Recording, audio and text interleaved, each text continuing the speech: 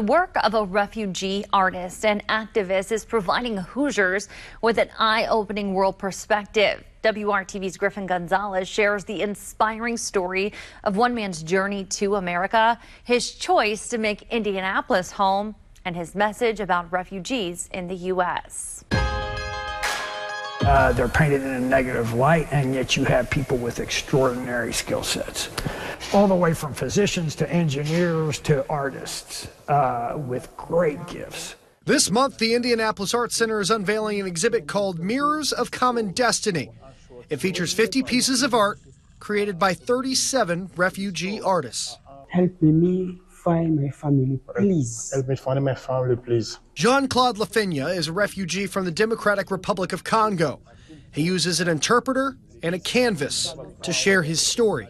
First, I have to let you know that I came here because we had political issues in my country, and that was the main reason I left my country to come here for my safety.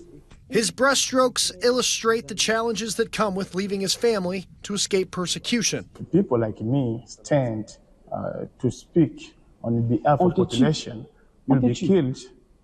You'll be killed. A year ago, Jean decided to make Indianapolis home. Why Indy? Because I need to bring something new on this city. Bruce Garrison is the co-founder of the nonprofit Patchwork Indy, which helped set up the exhibit. He discovered Jean-Claude on accident.